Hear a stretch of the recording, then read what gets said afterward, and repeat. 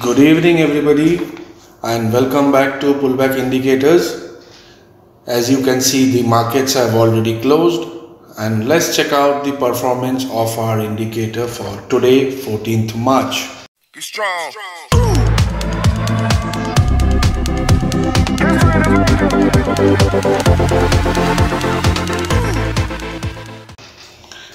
As you can see, this is a Nifty 5-minute chart.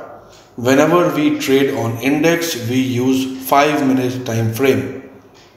So today in the morning, we got a buy signal here in Nifty futures. Here, the trade happened on the closing of this candle, and from 16,720, it went up almost till 16,886. A very big move for Nifty futures. Then we have BankNifty. For BankNifty futures, we got a buy signal here in the morning, and the trade happened on the closing price of the next candle. But we haven't recommended this trade today because the stop loss is very big. Still, if some people have traded, then they have got a very big move in BankNifty as well.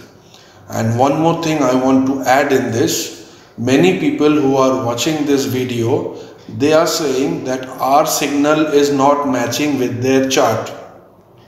That is because whenever you are selecting Nifty and BankNifty, you need to select index features. They are selecting spot or some other contract. If you are selecting some other contract, it will not come or match. So you need to always select Nifty index futures and BankNifty index futures. Now let's see some stocks.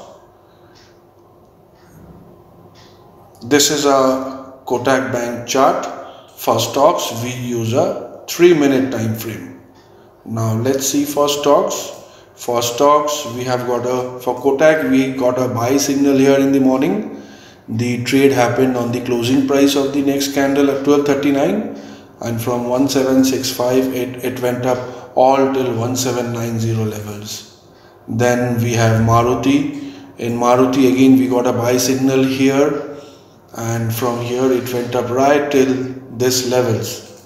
Next is SBI. For SBI we got a buy signal here. The trade happened on the closing price of the next candle. We enter into the trade only when the closing price of the next candle is higher than the signal candle, then only we enter. And from 474 levels it went to 484. Next we have ACC. ACC we got a buy sell signal here, and as you can see, the trade did not happen because the next candle or the next 4 to 5 candles, the closing price of the next candle was not lesser than the closing price of the candle in which we received the signal.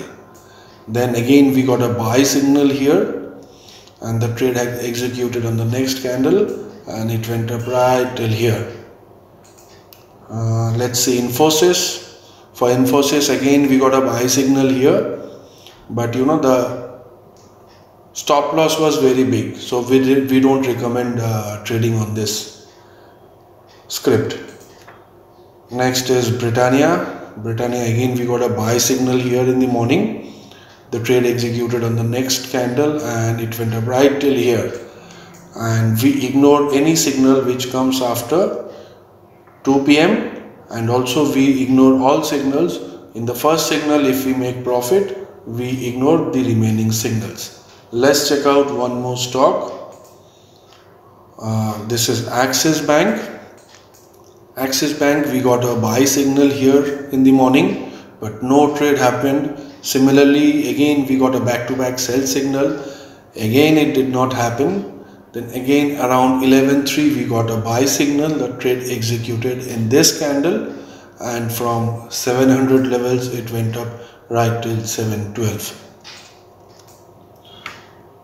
As you can see, if you follow the indicator properly and use my trading strategy, then you can recover the indicator cost in just one day. This was all for today. Remember, we cannot predict the market, but if we remain consistent and stick to our trading rules with proper discipline and follow proper money management, then our chances of winning will be higher and lead to overall profit. The indicator works across all market segments in equity, Nifty, Bank Nifty, commodity, forex and crypto. Along with the indicator, you also get our strategy videos on how to trade, when to enter, where to exit and put stop loss. This indicator works on TradingView chart. You can use this indicator on your smartphone and also your desktop browser. You don't require any paid version of TradingView. In case you have any queries, you can send me a message. I will put my details in the description box. I hope you like this video. Thank you very much for watching.